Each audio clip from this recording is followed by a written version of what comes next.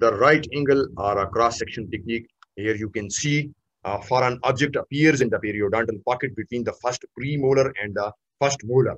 So it is impossible to tell from this periapical radiograph whether the object is located towards the buccal or the lingual side.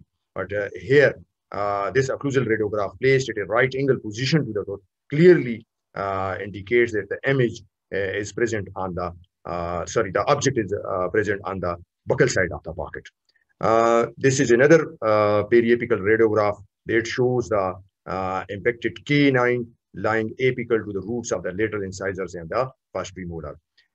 Again, the occlusal radiograph shows that the canine that lies palatal to the roots of the lateral incisor and the first premolar.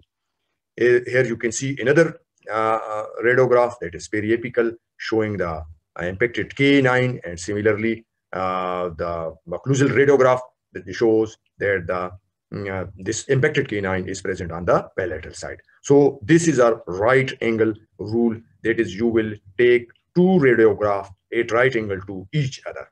So this image that is occlusal image is taken at right angle to this periapical one. So this rule, this will indicate the position whether this impacted maxillary canine is present on the palatal side or on the